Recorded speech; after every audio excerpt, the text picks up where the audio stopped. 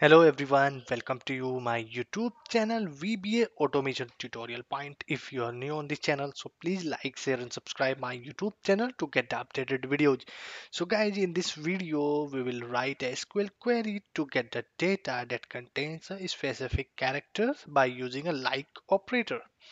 Right guys, so I'm directly go to the SQL server and here I have a data from the employee details, and here what I want to get the data from this table where employee address contain a at sign, right? So how would I do that?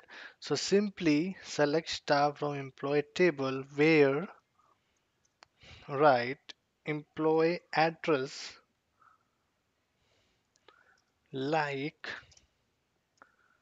percentage at the rate, right?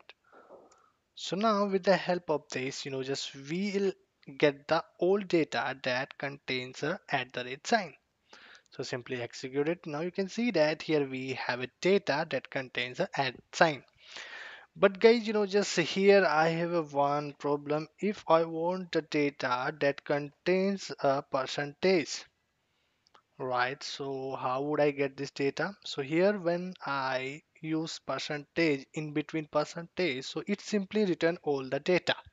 So how would I get only that data which contains a percentage? So in that scenario, I'll use the escape, right? Escape method. So how will use escape? So I'll simply use note, right? Note sign with percentage escape note simple here. Now once I execute the query, now you can see that we have got the data that contains a percentage sign, right?